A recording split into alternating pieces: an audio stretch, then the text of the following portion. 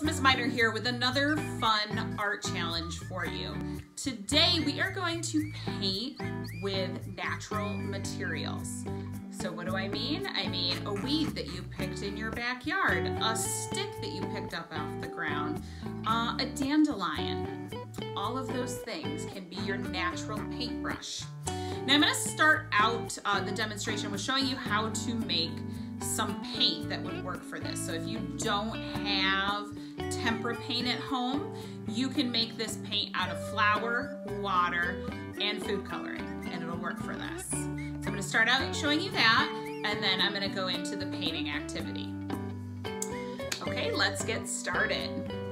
So if you don't have tempera paint at home, I'm going to show you how to make some thicker paint that we can use for this project.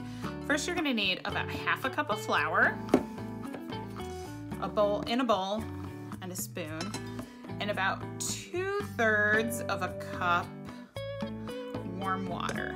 And you're just going to pour some of it in and then stir. You can see I need more, so I'm going to pour a little bit more in.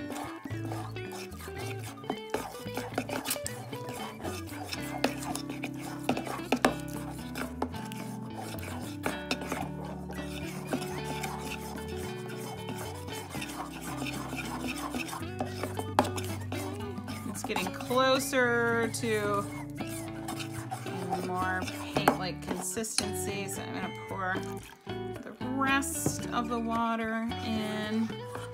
I'm going to continue to stir.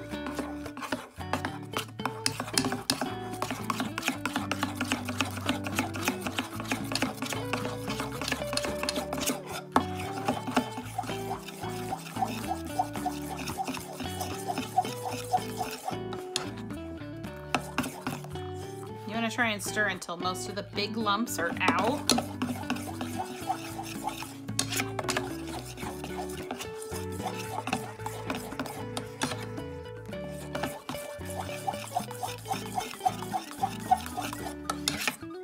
Okay, so now you have a big bowl of not colored liquid here.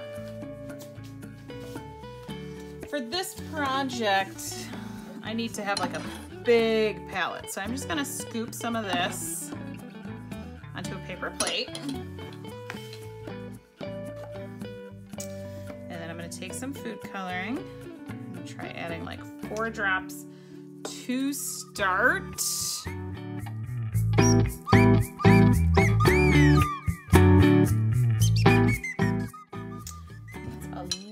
Darker than I wanted it, so I'm just going to add a little bit more of the flour water liquid and stir it up.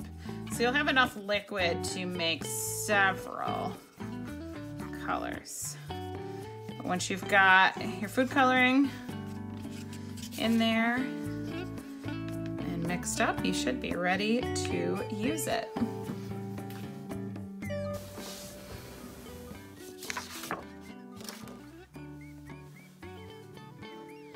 Okay, so today we are going to need some stuff from your yard because we are making the natural paintbrushes. So make sure you have permission to cut stuff and look for different textures that you can use for your natural paintbrushes. Okay, so these are some examples of things that I brought in from my yard. I even got this acorn cap. Thought maybe I could stamp with that. So you're gonna need that.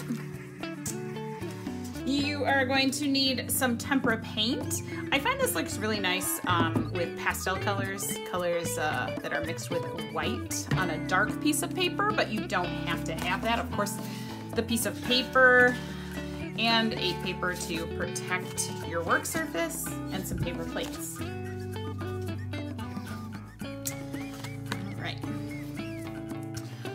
So I am gonna start with this, and I'm just gonna dip it in the paint and dab it And it's just kind of nicer to get the texture of your natural paintbrush. You don't have to try and go back and forth.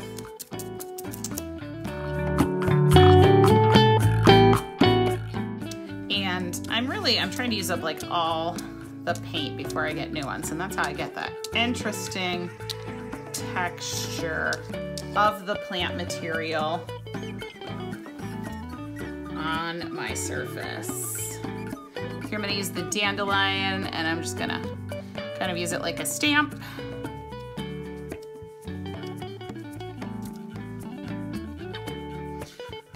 Just dip it in the paint and down and then up. It's a pretty cool effect. I think it gets even better the less paint I have on the dandelion. Yeah, I was able to do a lot of stamps with that one before it ran out. I'm gonna try the acorn cap. Yeah, this one's hard to use because there's not much to grip.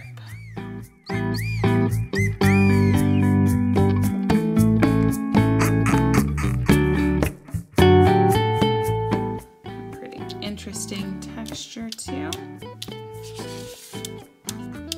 So we're just going abstract. It doesn't have to look like anything. You're just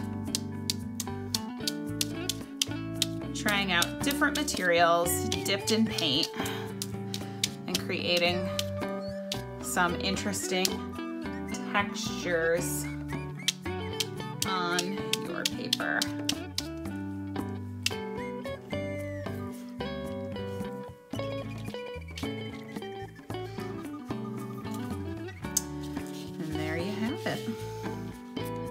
Okay, boys and girls, here is my finished painting. This is the one I did with the tempera paint, the store-bought paint. And here's one that I started with the flower paint, and it's almost dry. You can still see that it made pretty good marks, and it shows up well. So when your abstract painting done with a natural paintbrush is done, snap a picture, upload it to Dojo. I love seeing what you guys have created. For kindergarten and first grade, if you submit 6 projects before the end of the year, you're gonna get an outstanding in art, and I have several friends who have already earned that, so congratulations. All right, boys and girls, I will talk to you again soon.